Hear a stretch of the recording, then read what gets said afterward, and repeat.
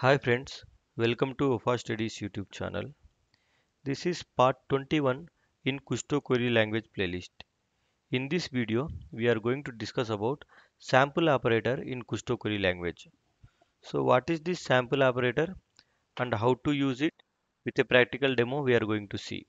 So please note, before watching my Kusto Query Language playlist, always I encourage you to watch my Azure Data Explorer playlist, at least 3-4 videos, and then please try to watch Kusto Query Language playlist as well from the starting so that you will get most out of it. So let's try to understand this sample operator with an example in this video. So basically, as name says, it is very easy. It will returns up to the specified number of rows that are random rows from the input table.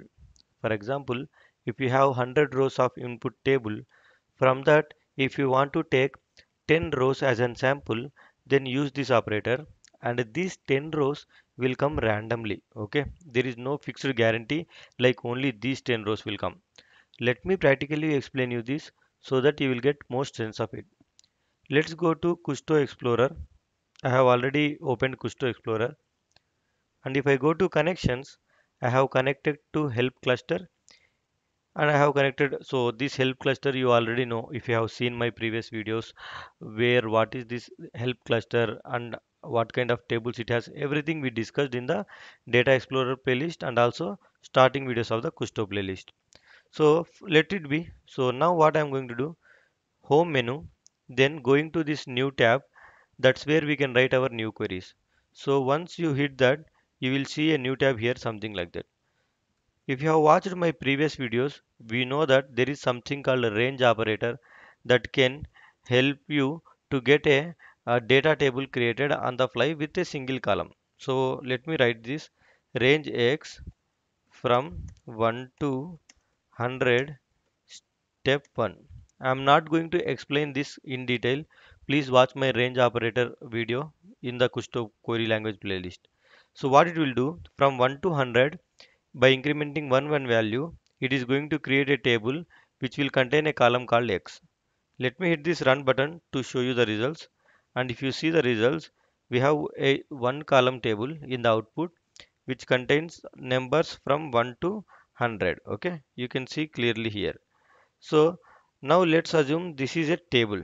Okay, so on top of this table, I want to use this sample operator to demo you how it actually behaves. So let me do one thing. So let me use a keyword called let underscore data equals to this table. So this query will give you the table. That entire table will come here. Then if you simply try to use the table name, it will give the same result. Let's see here. See, we got the same thing actually. So all the numbers from 1 to 100 came. Okay. So this is one table, right? Of course, we haven't discussed about let operator or let statement yet. We will discuss in our upcoming videos. For now, think like it is a way to declare a variable and store some data in it or even some table in it. So now we stored this table in it, that is 1 to 100 numbers, and that table we are, it's like a select query, right? If you use a table name then directly run in Kusto query language, it's like a select query. So now we got the data here. So on top of this, let me do one thing. So let me use sample 2. So that means out of this 100 rows, I am going to take 2 rows randomly. Now let me hit this run button. If you see, we got 2 rows, 57 and 7. Now let me rerun this and see what will happen. So if I rerun this, this time the two numbers what we got is different. So that's how it behaves actually. It will randomly pick the rows from the input table. There is no guarantee what it is picking. Okay. And if so let me do one thing. So let me save this into maybe like sample variable. This output, whatever this output from the sample of data table, I am storing it here.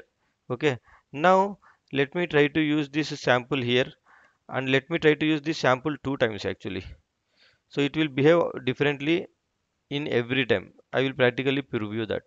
So here on top of the data, take the sample 2 and that sample 2 will come here, and then same sample 2 same sample two rows will come every time. That's what we are guessing it, right? But it won't behave like that. When you write these let statements, it will evaluate during runtime. So when this line executes, it is going to execute this freshly and take the two rows and display it. Then when this line executes, it again going to execute this. So again two different random set of rows will come and that rows will display. So the result of this one and the result of this one are different. Let me practically show you that. Let me hit this run button now. Now if you see here, 33 and 100 was came in the results, and if I go to results true, it is 87 and 68. The reason is, so during this line execution it evaluates this and gets the two random numbers, and when it comes to here it will again evaluate it this, and as I said, when you again evaluate, that means again running a sample, so automatically the random rows will come. So it is, there is no guarantee the same rows will come, right? That's the reason you see different outputs here. Okay, for some reason if you want to, like, there is something called materialized views actually. So there is a concept called materialized views where you can take the output of any query execution and save it, and next time when the similar query has to run, it will directly take from the saved result. I will practically show you that as well. So you can see here in this ppt I am using a materialize to materialize that output into this, and from that materialized output we are just printing. So let me practically show you that. So what I will be doing here is I will be doing it here like materialized. Okay, Mater let me use this materialize. Okay, this keyword, and to this materialize function I am passing this output. Now what will happen, it will get execute and that will be materialized. I mean it's like it is stored in some cache, imagine like that, and that will be stored here. So we run two times, both the times we see the same result. Let me hit this run button now, and now if you observe, we got here 7697, right? If I go to dataset result 2, that means primary result 2, even here we see the same result. So basically, even though the sample operator gives the random output, once we take that random output, we are storing it using this materialize operator. That's the reason that materialize operator is making sure the same result appears in the both the cases, even though we are executing two times. Okay, so let's not worry all this. So in short, sample operator helps you to get the rows from the input table randomly. Okay, and there is no guarantee. I hope you got a sense how it actually works. Thank you for watching this video. Please subscribe to my channel and press the bell icon to get the notifications whenever I add videos. Thank you so much.